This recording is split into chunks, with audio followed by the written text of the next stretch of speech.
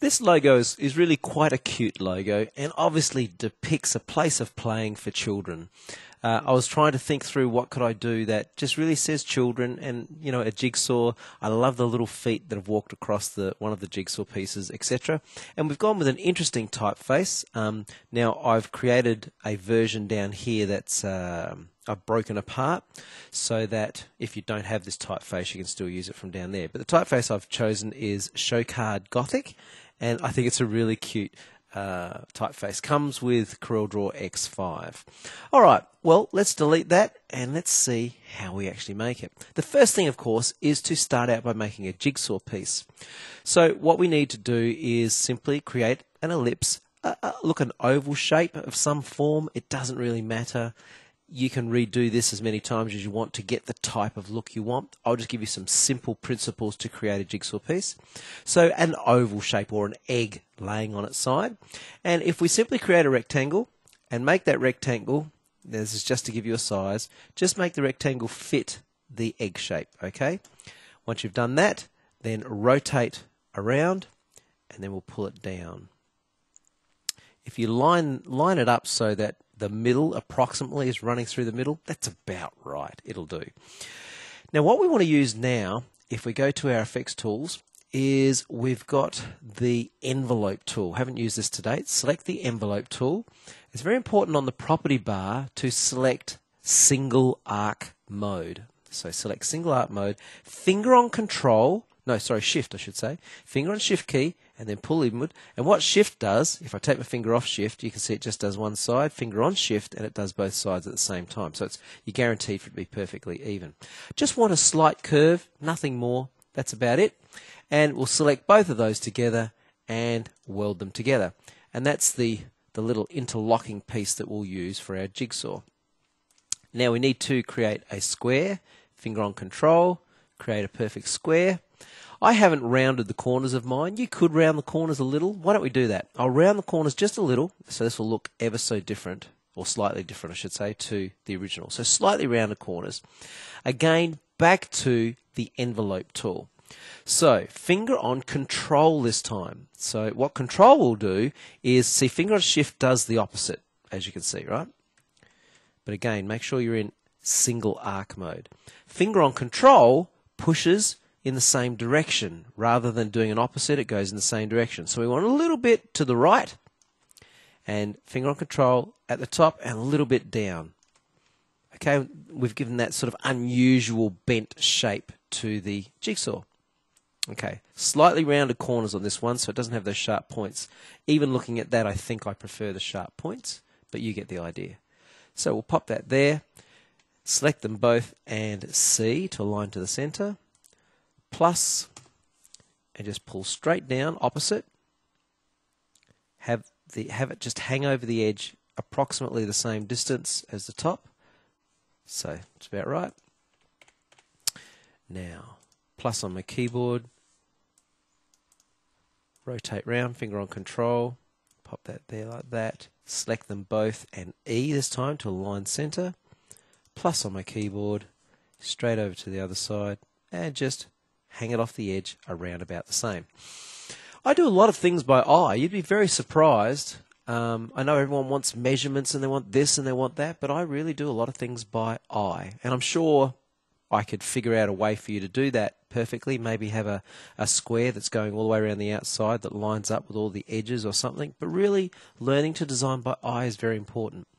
Select the top one and the one on the side and the jigsaw itself and weld those two together. Now we're going to use these two to trim with. So select, finger on shift and trim. Select, finger on shift and trim. Delete those pieces. And we've got a jigsaw. Now really that was quite simple to do, wasn't it? So that's your basic jigsaw shape, and of course we'll just copy that for the rest of the shape. So I'd like for you now to go ahead, create your jigsaw shape. We'll come back and put the rest of it together. So how is your jigsaw looking? It's fun making jigsaws, I quite like it. I'm just going to shrink that down a little, pop it over there, plus on my keyboard, move that one along and interlock it, and plus on the keyboard, move it down and interlock. Now I'm doing this partly so that you can see it does actually all lock together. Isn't that cool? So we'll select the first one, make it red, And the next one, make it yellow. The next one is sort of navy blue. And the last one is green. Some simple basic colours. Remove the outline, so right click on the no colour well. Now we just want to start moving things around a little to get the effect. So I'm going to select the red one, select again and rotate a little, move it down. I want to still get the impression or show the impression that that can still lock into place there, okay? So I'm still just going to show a bit of white through there. Now with the green one, same thing, select and rotate to the right a little bit. Same, I want to show that, you know, there is a place for it locking together. And for the blue one, let's pull this down a bit and we'll rotate in the opposite direction. If you were telling a story, you'd say you're about to create a bit of friction by going the opposite way. Now notice the layering. So the red one's at the bottom, followed by the yellow, followed by the blue, followed by the green. Now a shadow is going to completely do all the rest of the work for us. Simply select the whole thing, come over to your interactive effects tools, and we're going to select the drop shadow tool. Click and drag in the middle and just pull off to the left a little. Now here's the beautiful thing about this. As long as we've got our stacking order correct, the order of the objects, you'll see how the yellow throws a shadow over the red. The green throws a shadow over the yellow and over the blue. And the blue over the red. Let's sharpen it up. So go with 5 and we'll go with 45. There we go. How cool is that? Now, we'll just simply select everything, Control G, group it together. That was quite simple to do. And if you like, you can go off and do this portion if you want and then come back, but I'll continue on here. Now I want the text, so I'll just type it out. So A, kids place. That's not how I spelled it, is it? With a Z. Okay. Pop that here. Let's select our typeface. Hopefully you've got it. Show card Gothic. If not, and you don't want to use this one, try an alternate one. There's lots that would work. You just want one of those cartoony child type looking ones. All right. Now you'll notice how everything is uppercase because that's the way this typeface works. So I want to give the illusion of having, you know, capitals and so forth. So what I'm going to do is first of all stretch the kerning or the space in between characters out. So select your shape tool and we'll stretch that right out a bit. And then I'm going to shrink that back down a little bit more. May have spaced them a little bit too far apart.